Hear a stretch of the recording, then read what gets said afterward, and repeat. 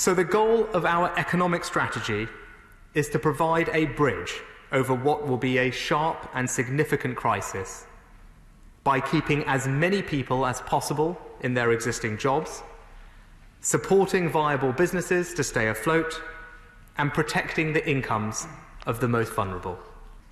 So today we are announcing a new microloan scheme providing a simple, quick, easy solution for those in need of smaller loans.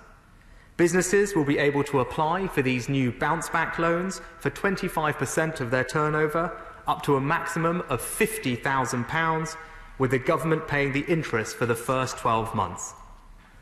My right honourable friend, the Economic Secretary, and I have been in close talks with the banks, and I'm pleased to say that these loans will be available from 9 a.m. next Monday. There will be no forward-looking tests of business viability, no complex eligibility criteria, just a simple, quick, standard form for businesses to fill in. For most firms, loans should arrive within 24 hours of approval. And I've decided for this specific scheme that the government will support lending by guaranteeing to the lender 100% of the loan. And let me address this point directly, Mr. Speaker. I've heard some calls for government to underwrite all our loan schemes with 100% guarantees. I remain unconvinced by the case for doing that universally.